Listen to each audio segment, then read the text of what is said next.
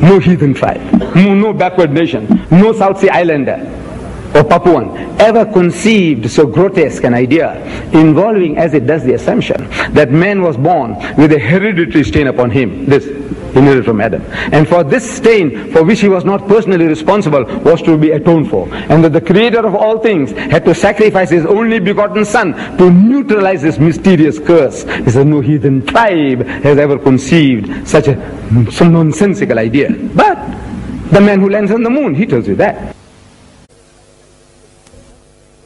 Same guy sitting on his backside here in America is telling the Jews in 73, he said, look, the Arabs are on the move. The Arabs are on the march. They are moving. The guys didn't heed the warning. He said, we know these Arabs, man. Every time they come into battle, before that they shout. So we'll hit you, we'll do this, and we're coming. He said, no, no, no. This is not the Arab way, to work silently, softly. So they were caught off guard, 73. First time in the history of Arab-Israeli conflict, caught off guard, because they didn't heed this, their godfather here. If they'd heeded, Sadat could never have crossed the Bar-Lev line. He could have never done it. He could never have gone into the Sinai. You see? So I said, this guy here, can he be wrong? The answer is no. So whatever he says must be true. I said, look, my brothers, please, don't allow people to pull wool over your eyes. Think, man, think. See, this is the most nonsensical idea on earth. Adam and Eve sinning, and you're going to go to hell for that. And the way out is that the same God now, he knows there's no way. No way he can change these people. So he must come down to earth. Go into a woman's womb and live there for 9 months. Born like any other human child. With all the filth and the muck which made his mother impure for 40 days, says the Bible. Circumcised on the 8th day. Circumcised on the 8th day. Living like any other human. Eating food.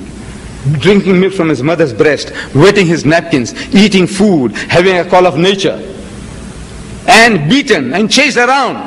The Almighty God of this universe, he took that role, and he died for you at the age of 33. Please, brothers, now, what is this? What is this? Where did you get all these things from? Give us an opportunity. It's about time that the Muslims took it up. That these most nonsensical ideas on earth are getting converts. They're stealing your children in your own countries. You are here, you are God sent here, you. They are thinking that you are sent to them, God sent. It's making their mouths water. It's making the Christians' mouth water. You see, he says these expatriates, these students, you see now we have stupendous advantages against them, which we never had before. I have to explain this. You see what the Christians are saying, you must know. I'm reading from the Zwemer Institute, the records, what they say. They say that, you see, we have 5 advantages against the Muslims now, which we never had before. Number 1, we can now work from a home base. We live in Tucson with our wife and children, and we can go and catch up these guys one by one. Home base. We don't have to go to foreign lands, thousands of miles away from home base. They can work. From the comforts of their own homes, they can work. Number 1. Number 2, so culturally, these guys, you people, are fit to receive the message, culturally. They, in Bangladesh, they have to sit on the floor, on the mat, flies buzzing, and the smoke coming from the kitchen, smarting the eyes. Here, nice, comfortable, your sofa, chairs, your dining table and your chairs, your air-conditioned homes, everything. Culturally, you are fit to receive the message. They is a backward people. They have to go and sit down and reach down to their level. 2. Linguistically, they have to learn the language of the native. If they went to Bangladesh, they must learn Bangladeshi. They go to Pakistan, they must learn Urdu. They come to Africa, in my country, they have to learn Zulu. Wherever they go, they have to learn the language of the native. Now you have learned his language. Made it easy for him to talk to you. Linguistically, he's got one on you now, which he hasn't got in the rest of the world, third world. He's got no option. He must learn the language of the native. Previously, if they converted a man, he was a sore thumb, wherever. You see, because in a village, one has become a murtad, an apostate, and everybody says, I won't use the word, well, how you feel. A traitor, a blasphemer, look at this, that guy there, Vidat. What has happened to him? He's gone mad. Right? But now, he says he can be absorbed in the majority. 240 million Americans. To get 201 more, easy. 2 more, 1,000 more, all can be absorbed. There you can't be absorbed. You are a sore thumb in your community, wherever you are. Another advantage. Number 5 is that the governments are not happy that you creating a 5th column in their midst. They're not happy. Like Pakistan, you think they're happy? That in Sialkot there are more than 100,000 Christians. In Sialkot, is on the border with India. A potential 5th column of over 100,000. Are they happy? They're not happy. But they can do nothing about it. You see, they're not happy. They're doing nothing about it. They're not happy. Here, the government is happy. Christianize them, man. Make them one of our own. Let them eat the pig. We can sell more bacon. Let them make them to drink. That we can sell more alcohol. Man, let them enjoy. Let us make them one like us. That they don't start coming smarting us and telling us where we are wrong. Every time the Muslim takes up exceptions, look, this is not right. Your sodomites are not right. Your drunkenness is not right. Your lesbianism is not right. Says, what is all this? These guys are always interfering in our private affairs. So look, let us make them like ourselves. 5 advantages they have against us, against you. But at the same time, in reverse, you have all those advantages also against him. God has sent you here. I want to come to settle here, they won't allow me. There are millions and millions of people from the Orient and from Africa, they want to come and live here. No more. Am I right? You can't come and live here. Yes, unless you're a professor, millionaire, something. Brain drain, they like to keep you. Brain drain. They want to drain our brains. Get them here. But the millions who want to come here, no hope. No hope for them. But you are here. Here is Allah giving you an opportunity to go and deliver the message. To go and do the job. I don't know what excuse you are here for studies, maybe for livelihood, maybe, but this is a God said opportunity for you. You can also work from a home base. You can also speak in His language. You see, all the advantages He's claiming against you, you also have against Him. Not to that extent, but you have. I says, go to town, my brothers and sisters, go to town, go and deliver the message of Islam. And Allah is promising you, and He's given you a deen that is to master, overcome and supersede them all, bulldoze them all. Kulli. This is the destiny of His deen. It's your privilege to go and fulfill His promise. Wa'adallahu haq, and the promise of Allah is true. Yes, the next question. Assalamu alaikum. This is not my original question. This is a question from the audience in the back, probably a female, okay? If we're not original sinners, why was Jesus baptized in the Jordan River by John the Baptist? What's the question again? If it were not original sinners, why was Jesus baptized in the Jordan River by John the Baptist? It looks like a Christian question. Yeah, it is, probably. So, if it was not for the original sin, why was Jesus baptized in the Jordan River? That means Jesus had the original sin. He was not born pure. He is not fit. He is not fit to be a sacrifice, if that is the case. You see now, therefore it's an advantage. The brother is a Muslim, is posing a Christian question, but if the Christian posed the question, then I said, look, you say, for the original sin, the person, he or she says yes. So I said, Jesus had the original sin. That means he's a sinner. He's born also a sinner. If she says yes, then he says it's not fit for the sacrifice, because the Christian says that he was the only one who was sinless. But now therefore says the disadvantage, a Christian question being asked by a Muslim. I don't know how to really deal with it, but this is the best I can do. Yes, my brother. Mr. Deedat, may I read 3 scriptural verses and ask you to comment on them? Yes. I'm reading from the book of Acts, the 4th chapter, the 10th through 12th verse. Be it known unto you all, and to all people of Israel, that by the name of Jesus Christ of Nazareth, whom ye crucified, whom God raised from the dead, even by Him doeth this man stand here before you whole. This is the stone which is set at naught by the builders, which is become the head of the corner. Neither is there salvation in any other, for there is none other name under heaven given among men whereby we must be saved. I think it's Peter talking. It's supposed to be the words of Peter. These. Who's uttering these words? Those words were written by Luke. No, but now who's? Luke was not talking, because Luke was not there. He was not one of the disciples. Peter was saying these are the words of Peter. Yes. That's right.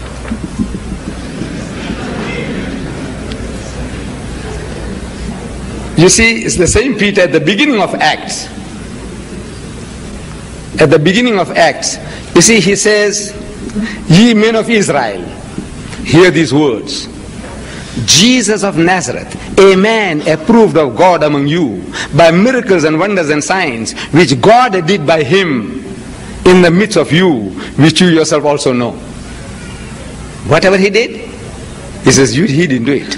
It was God working through him. He was a man. He says, a man. Peter was the greatest authority as left by Jesus. You remember among the 12, he tells Peter, he says, "Peter, feed my sheep. Peter, feed my flock." In other words, look after them. Look after them. So on this rock, Peter, thou art Cephas, and on this rock I'll build my church. On you, on the strength of what you are talking now, the way you are thinking now, I'll build my church. Peter. So the same Peter is telling you here in the book of Acts at the beginning, he says that he is a man approved of God by miracles and wonders and signs, which God did, he didn't do it. So he is the way, no other. He said, look, the only information Peter had was this man Jesus.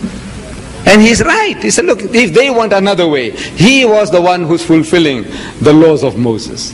He's come to bring them back to the path. They had strayed away from the path. They had gone for the letter of the law. They had forgotten the spirit, the Jews. So Jesus Christ is trying to bring them back. He's trying to elevate them. They're going for the letter of the law, forgetting the spirit. And I can give you dozens of examples. Everything he said was trying to elevate the Jews. So if you want the will and plan of God, here is the man. He is the way.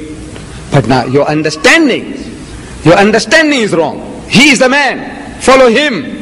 What he did, you do. But you don't do that. The Christian world doesn't do that. You see, they are now listening to Paul. He said the law is nailed to the cross. Who said that? Jesus? No. Jesus. He said now you're living under grace. You're not bound by the law anymore. Brother Swaggart says, he said, if this, you have already purchased salvation just by believing. And if you want to add more to that, it's not accepted. It's ingratitude on your part. You say, now, look, I must fast, I must pray, I must restrain, I must restrict my life. You say, no, that is not salvation. You are showing ingratitude. The man paid the price for everything. Your rape, your murder, your incest, everything is paid the price. You just got to accept the penalty that is paid for. Where did you get it? Where did you get that? Jesus says, he is not of me who does not take his cross and follow me. He says, verily, verily, except you are better than the Jew, no heaven for you. That's what he says, your master. He says the disciple is not greater than the master. He says, my Father is greater than I. My Father is greater than all. He said, the word you hear are not mine, but the Father that sent me. He had given me a commandment, what I should say and what I should speak. Even as the Father has said unto me, so I speak. Where does he say, I am equal to the Father? He says, my Father is greater than all. My Father is greater than I. Where? No, but Paul. It is Paul. Every time you contradict me, you're contradicting the words of Jesus with Paul. Little wonder that Jesus Christ got third position in the book of Hart. Michael H. Hart, the top 100. He said, look, it's Paul. He's the real founder of Christianity. So, brothers, I said, look, let us go to Jesus. Listen to Jesus, because if you listen to Jesus, it is Islam. That is Islam. Whatever he tells you is Islam. Only thing is that he didn't have the opportunity of explaining to you what is implied by you must not even look upon a woman to lust. You didn't know what it really means. So Islam tells you that, you see, it means something more than what you're reading. Not only not looking to lust, because he says, look, I'm looking, admiring God's creation. Look at the shapely form. 36, 24, 36. What a beautiful size, proportion. I'm only admiring his creation. Are you? You're not lusting? We are. We are. Islam says, the Quran says, when you see a woman, cast down your looks. You don't develop that picture. You are developing the picture and getting into a mess. Reason? Because Jesus didn't have time to explain to you. At every step, everything that I show you, I said, look, you the good Christian, you are actually following Muhammad. Though you are giving credit to Christ, the credit comes to Muhammad. You say, don't drink. Brother Swaggart says he never touched it. No beer, no alcohol of any kind, all his life he never touched it. I said, look, you are a good Muslim. You're following the teaching of Islam. If you followed your master, he turned water into wine and they had a jolly good time, as the other Christians say. He said Jesus was no killjoy. He was no killjoy. So you see now, a woman, you come across a lady who has been divorced for no fault of her own. She married her glamour boy, had quarter dozen children. The guy was a drunkard, an alcoholic. He beat the wife. He couldn't keep a job, starving the children. So she goes before a kindly magistrate. He said, look at this, look at my condition, what this man is doing to me. I want my freedom. And she gets her freedom, divorce. You come across that lady, unfortunate person, with the liability of 3 children. You know she's beautiful, still beautiful. She's intelligent. She's been through the mill. She'll make a good wife. Would you not marry her? Are you going to hold it out against her because she made a mistake? Any sensible man, he says, no, marry her. Give her protection in marriage. I said, when you do that, you're following Muhammad, not Christ. You are a hypocrite if you said you're following Christ. Because Christ said, whosoever marries her that is divorced, committed adultery. That means your children will be illegitimate. And they'll be illegitimate for, according to the Bible, 10th generation. The Bible says in the book of Deuteronomy that the bastard shall not enter the congregation of the Lord even until the 10th generation. Don't get shocked. This is the King James Version. They say bastard. I didn't say that. It's in the Bible. The bastard shall not enter. That means once you're a bastard, your 10 generations are bastards. That's what the Bible says. So would you like to do that? No. But if you marry that woman and you're going to beget any more children, they're all bastards. And for 10 generations they'll be bastards. But you say no. No, this woman, how can I hold it out against her? She made a mistake, right? In compassion, love, fairness, justice, you give her protection in marriage. You don't want to, then it happens what's happening. New York has got 1 million more women than men. They can't get husbands. Your country, 7.8 million more women than men. They can't get husbands. If every man in America gets married, there'll be still 7.8 million women who can't get husbands.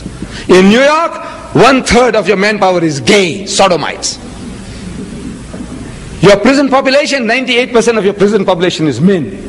Then man gets cold feet for 100 different reasons. You know you got 20 million more women on your hands for whom you have to find husbands. Do you know that? You have no answers. No answers. Salvation, what salvation are you talking about? Talk to them. There's 20 million hungry women. Talk to them. Their salvation. Those 1 million in New York, their salvation. Tell them, sublimate their passions. That's what you're doing. Are you? Sublimating your passions. 1 million women can't get husbands. And the manpower that is around them, 1/3 are gays, sodomites. We would like to entertain the written questions. Please, dear brother, may Allah bless you many times. How should I act with my mother, with my mother? You is a follower of Jimmy Stewart. I thought she might have meant she is a follower of Jimmy Stewart. Jimmy Stagger. Swagger. Your answer is in the Holy Quran, Surah Maryam. You know, we are talking about Surah Maryam, chapter 19 in the Holy Quran. I think it's about verse number 53 or so.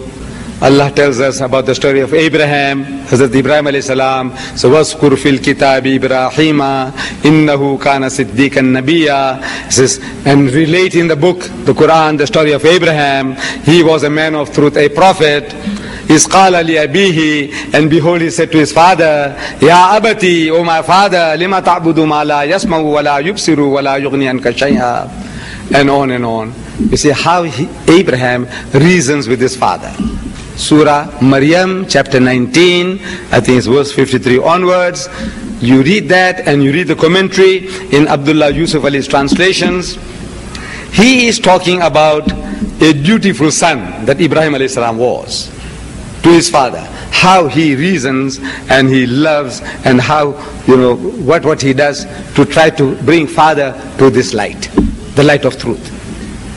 He's giving us 4 different conditions of lines of approach, and if you follow that line of approach, inshallah you'll have all the success. The other thing is, you get this Jimmy Swaggart's books on alcohol, you get it on incest, you get it on pornography, you get it on gambling. And you read that and you say, now look, all this what he's trying to teach is Quranic. He's not going far enough. That's the only problem is, he's not going far enough. And the reason is obvious, because the people, he can't take them with him. The bulk of them, they can't let go. They can't let go of the things that they are messed in. So he said, now look, show it to her, and said, look, everything that this brother Swaggart is talking about is, in his condemnation of evil, he is speaking as a Muslim. He has delivered a talk, beautiful talk on hell is no joke. Hell is no joke. I heard him, and I could see the audience reaction, people tearing. Beautiful. Open the Quran. He said, now look, whatever he's talking, actually as if he has been copying it from the Quran. Open up the subject, hell in the index, 41 different references. Hell, hell. Allah is telling you, hell is no joke. Hell is no joke. It's a serious matter. So you'll be burnt and burnt and burnt, and his skin will be renewed. So it's not finished, because once you are burnt, the skin becomes insensitive. So no, new skin and burnt again, and you'll come to the verge of death and you will not die. You listen to Swaggart on his video and you see when he's as if he's copying from the Quran. Unfortunately, we have lost touch with our book. Show to this mother of yours the birth of Jesus in the Quran. Show to her the index, everything that the Quran teaches, and maybe if Allah wills, she can be inspired, moved to become a Muslim.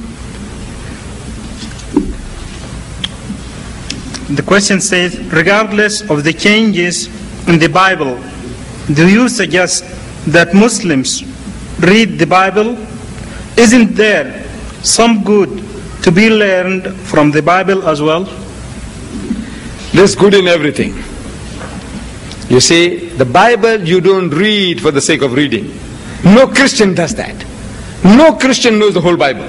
No Christian. I have come across a Christian who knows his Bible. At the moment I say, as much as I know his book. I haven't come across one yet who knows his Bible better than I do.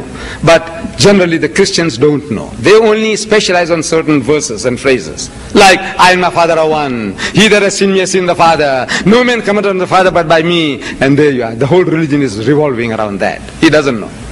He doesn't know.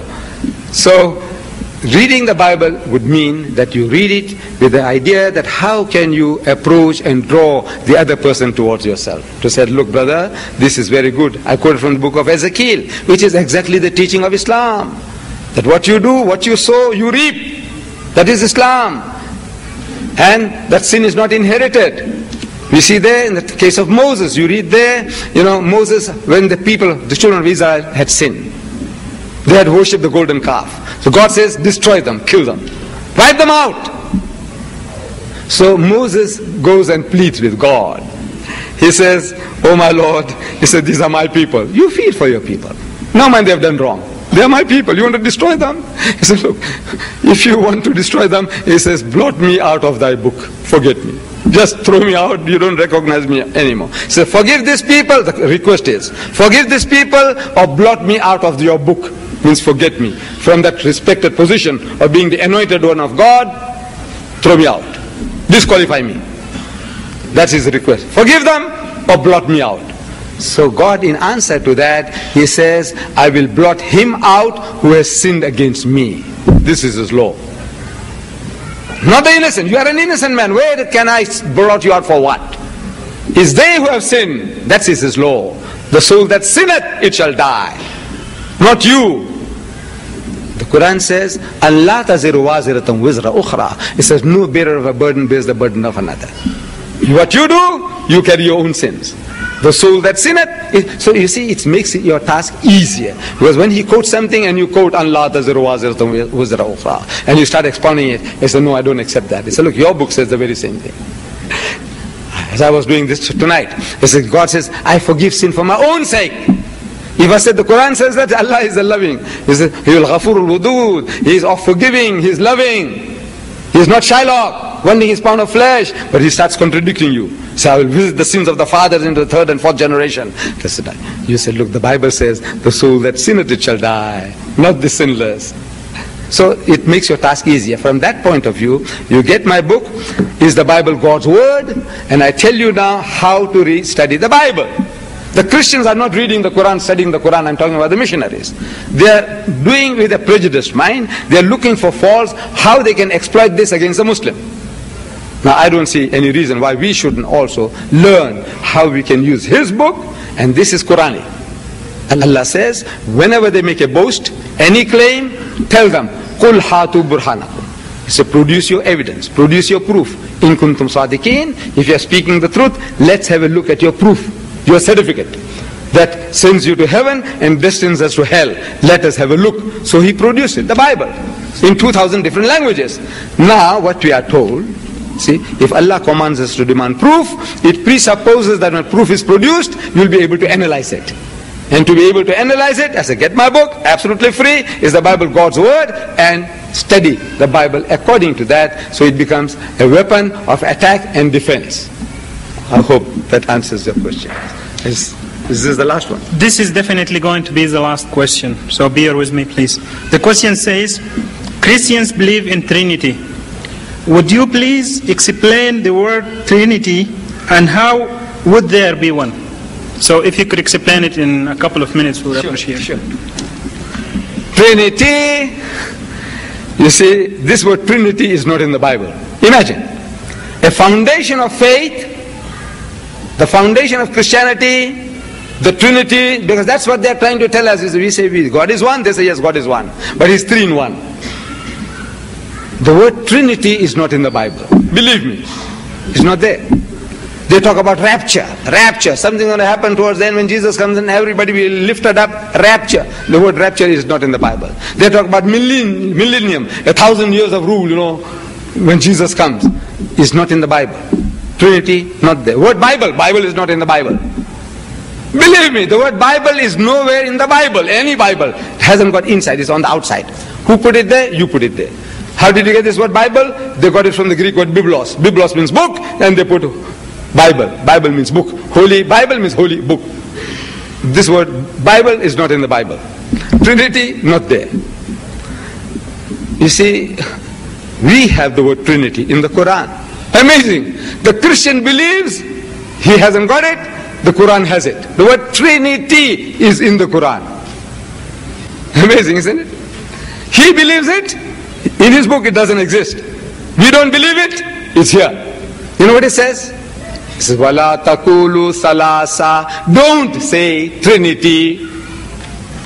Trinity, the word Trinity is there. Salasa, Trinity. Don't say Trinity. Means don't believe in things like that, nonsense. Intahu khairal lakum. Desist, stop it, it'll be better for you. Innamallahu ilahun wahid. For your Allah is one Allah. He's not three in one, he's not one in three. And at the great debate on Monday night, you see, Brother Swaggart has used this word Trinity. The Father is a person, the Son is a person, and the Holy Ghost is a person. That type of thing, that they are all bodies, separate bodies. Father is different, Son is different, Holy Ghost is different, but they are one in a Trinity.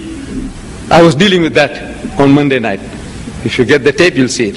So I was telling Brother Swaggart and the audience, I said, you see, the clearest verse on the Trinity is the first epistle of John, chapter 5, verse 7, where it says, for there are three that bear record in heaven, the Father, the Word, Jesus. The Word and the Holy Ghost, and these three are one.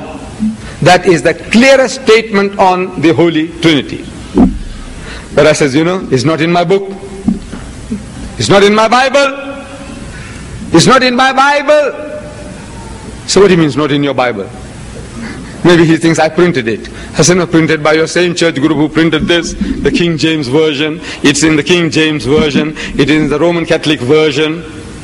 It's there. But now it's thrown out by 32 scholars of the highest eminence, backed by 50 cooperating denominations. They produce the Bible called the Revised Standard Version, RSV, which goes to the most ancient manuscripts, nearest to Jesus. And in those manuscripts, this verse on the Trinity was not there. This is an interpolation, a fabrication, an adulteration. And as such, Christian scholars of the highest eminence, 32 scholars of the highest eminence, backed by 50 cooperating denominations, they threw it out without any ceremony. So that's how good your Trinity is. You got the word Trinity, which is not there in any Bible. Now, that verse itself is now thrown out as a fabrication. Little wonder Allah says, فَوَيْلُ لِلَّذِينَ يَكْتُبُونَ الْكِتَابَ بِأَيْدِيهِمْ. So woe to them who write the book with their own hands. ثُمَّ يَقُولُونَ هَذَا مِنْ عِنْدِ اللَّهِ. Then they say this is from Allah. لِيَشْتَرُوا بِهِ ثَمَنًا قَلِيلًا. That they may reap from it some small reward, some small benefit. وَوَيْلُ لَهُمْ مِمَّا كَتَبَتْ أَيْدِيهِمْ وَوَيْلُ لَهُمْ مِمَّا يَكْسِبُونَ. So woe to them for what their hands do write, and woe to them for what they earn. But still, the book is very useful. You have to have this knowledge to be able to talk with them. So he says you have to study it. But you study it in conjunction with that little booklet of mine, absolutely free of charge. I sent 10,000 to Baton Rouge for that meeting. There are some still lying there. 10,000 I sent by air. I airlifted them for the meeting. I understand 7,000 were given out. They still have them. There is brother Hamid Ghazali from Lawrence, Kansas, as well as the people, the MSA in Baton Rouge. You can get this book from them. You see? In conjunction, study the Bible in conjunction, and inshallah you'll be able to do a better job than whatever you're doing now. Wa akhiru da'wana alhamdulillahi rabbil alameen. Thank you very much, Mr. Deedat, for this inspiring talk. We really learned a lot. If there are some questions that have not been answered, or if there is any question that lingers in anybody's mind, please feel free to contact or to consult the Islamic Center, and there are some brochures there on which you would find, hopefully, the telephone number and the address also. You could consult there. And I'm told that the tape will be given to our Christian brothers, that is the non-Muslim audience. Everybody here who is a non-Muslim audience is free to consult the Islamic Center for the tape, and it will be given for free. The lecture is being taped in 2 cassettes, 60 minutes, and it will be given in a TDK cassette free of charge. Just consult the Islamic Center and you will get it.